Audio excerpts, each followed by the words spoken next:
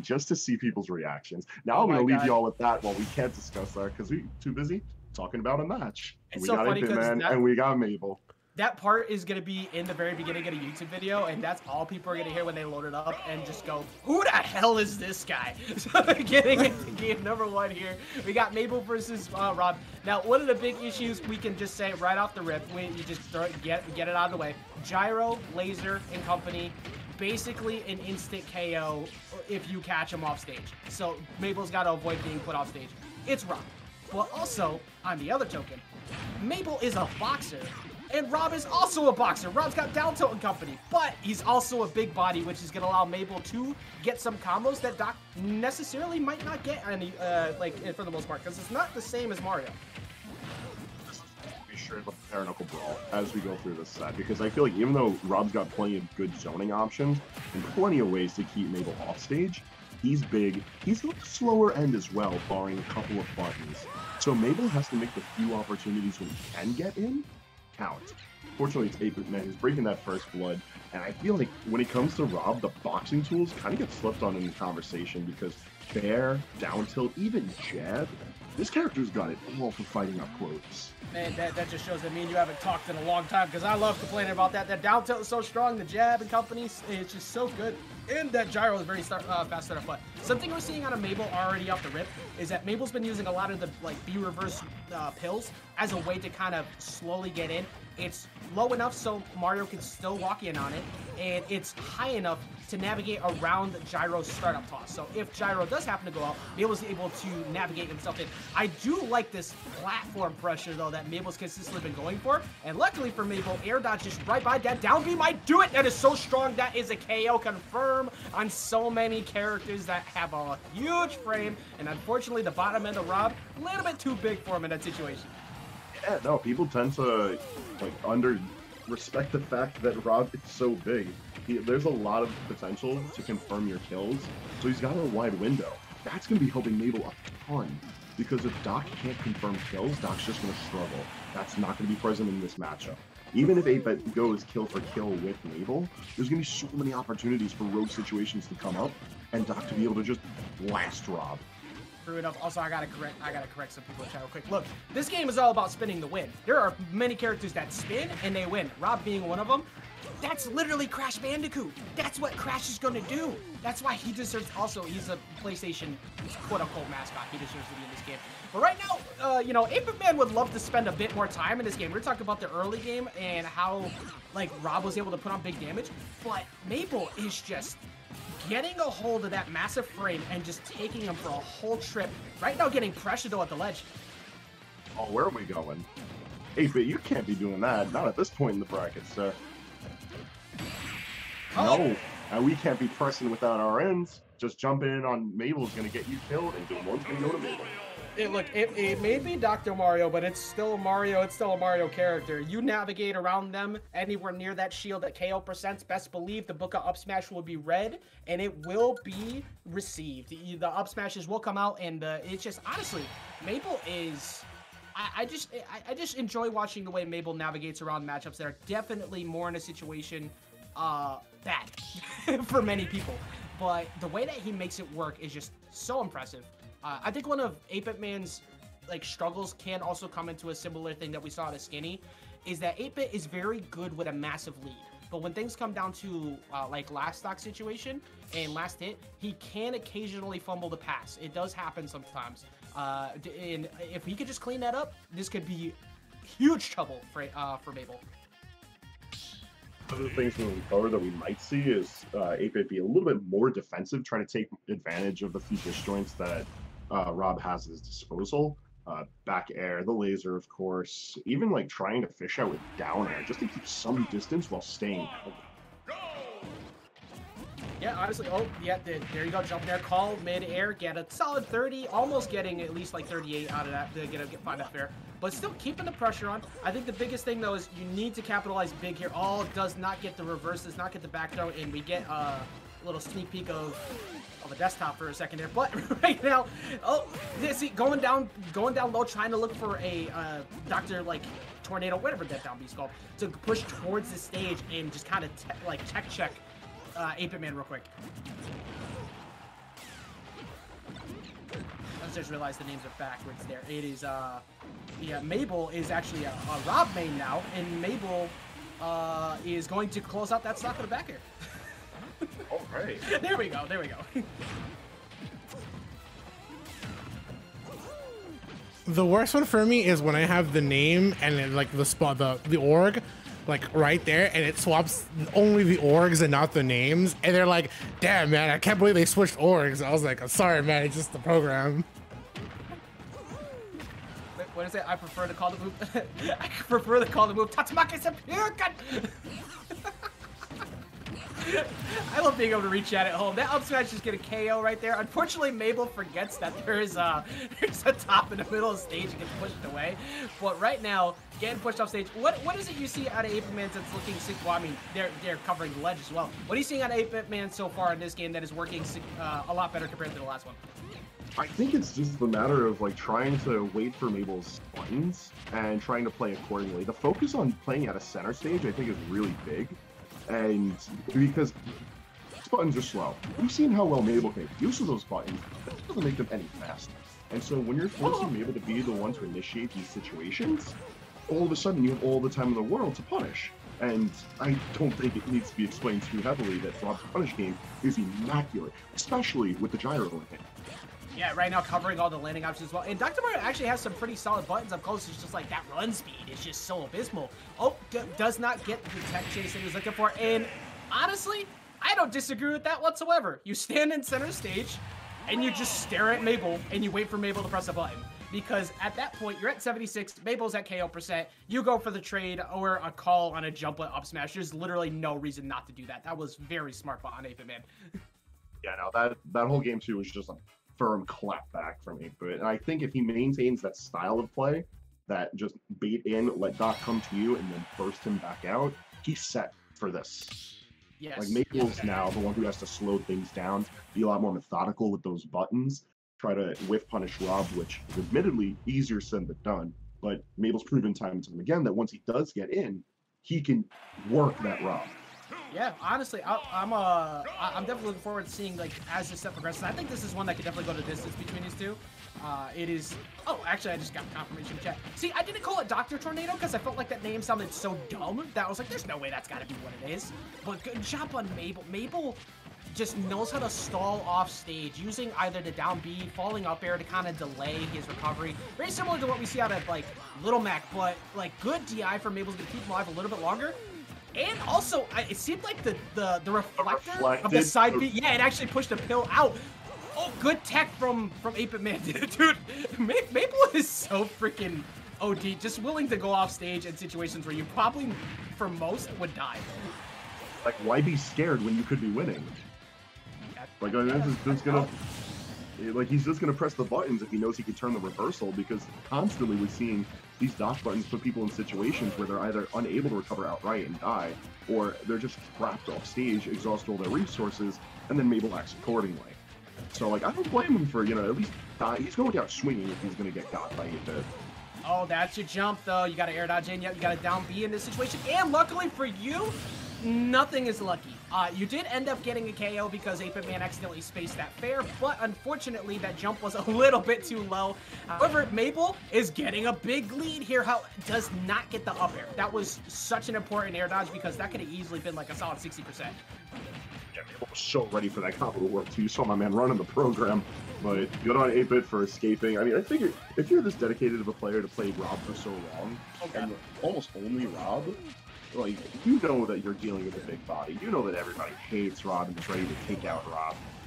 So he knows what he's got to look out for, but damn, he almost came through with the up air.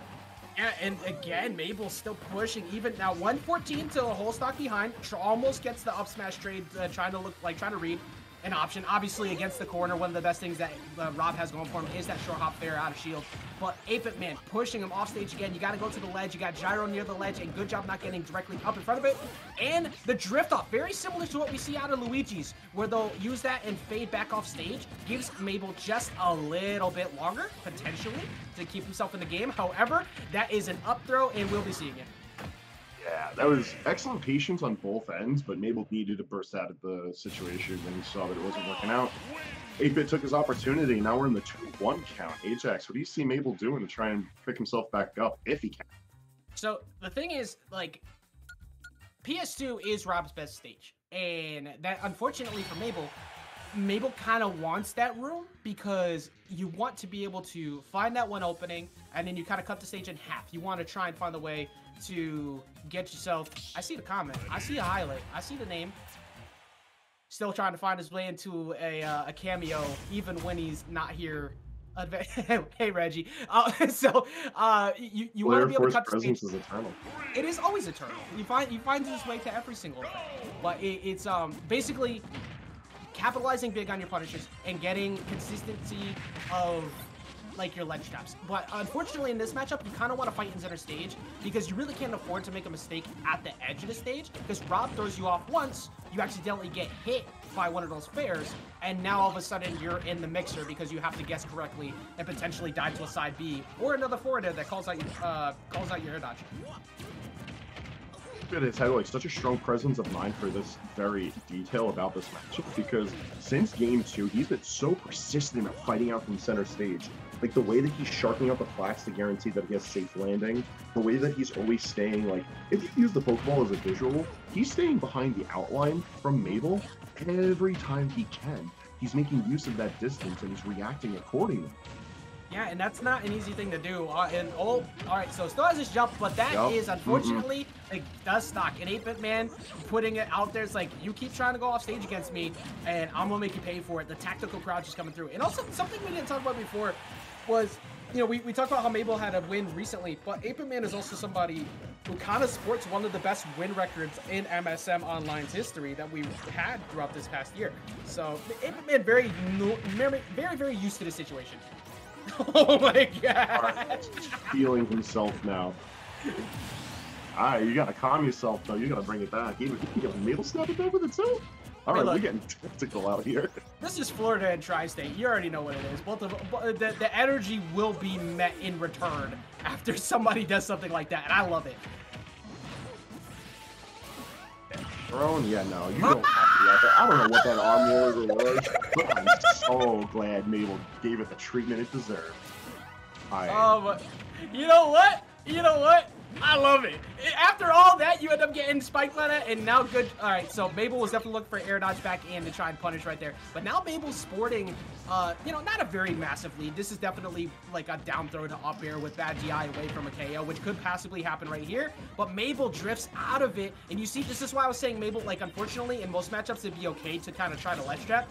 But Mabel knows, like, I can't push the initiative. I got to go back to center stage and fight there. Oh, hold on, that dash back was fantastic. You saw him shimmy right out of the grab range. Mabel's not having any of it. He does not want to throw away this lead. He's getting cocky with it, but he's feeling it. But listen, this is Rob. Yo, time and time again, my man starts to feel it, and 8-Bit snaps right on back. Yeah, this is very much an even game. This is 100%. Outside of like Dr. Mario's bad recovery to begin with, this is also a Nair gyro mix-up away from a dead game, but you got red on your roll away. Remember what I was talking about before with Mabel's ability to tech chase? That was even a tech chase. That was a hard-ass read. Yeah, tactical crouching. That's what we call it. We'll call it the esports version of the word. That's how we get polite about it, but there was nothing polite about the end of that game. That fair had no reason to hit, and 8-Bit did not give it the DI respect that he needed to. My man was out and out, and now, coming into game 5, Mabel looking like he's got the reads. If he could just keep it together while 8-Bit doesn't keep the space needed, we might see another reversal in Mabel's favor. Yeah, we did just see this with the last one, you know, like, Skinny, again, like, was just giving Mabel the hands in those first 2 games. And even in the games where Mabel won, he was kind of giving him the hands, but Mabel was able to just run it back, keep his composure, and just understand, like, look, I'm not out of it. I got a lot of KO potential on my side, and I am just that good. And sometimes you just need that mentality when you play a character that is definitely one of the more underrepresented in this game. 8-Bit though, I did say this before. I'm a big fan of watching 8-Bit. I love watching 8-Bit's rock. But one thing that can happen to 8-Bit sometimes is finishing his food can get to him sometimes when it's in last stuck situations. And we just saw it again with that last game and in the previous game as well. I mean, look, Frank, all I'm saying is I like humble checks. And I think this could possibly end up going to another reverse 3-0, man. Yeah, no, this has been a bit of a messier set because I feel like both players have been forced to make some serious adaptations quickly in it. But hey, nonetheless, it brings us to a game 5, brings us right on back to Stadium.